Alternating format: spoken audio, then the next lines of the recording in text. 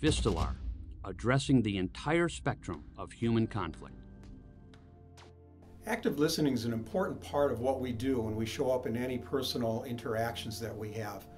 It's important to be able to say and do the right things. So what I'd like to do is give you a couple tips today about things that I've done that work exceptionally well for me.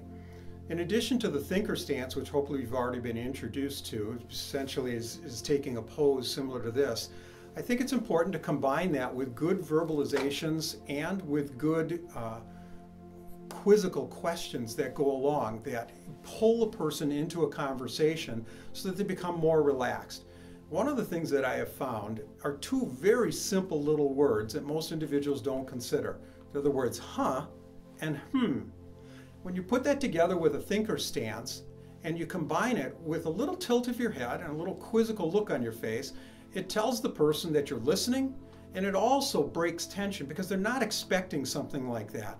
So if you're beginning to yell at me, I simply take my thinker stance and I look at you quizzically and go, huh, that's interesting. Can you explain that a little bit more in depth for me? Or, I didn't consider that. Would you mind stepping over here and explaining that to me in a little more detail?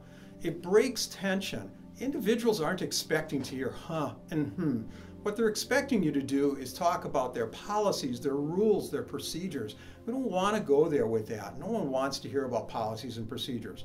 They want to know that you're listening to them.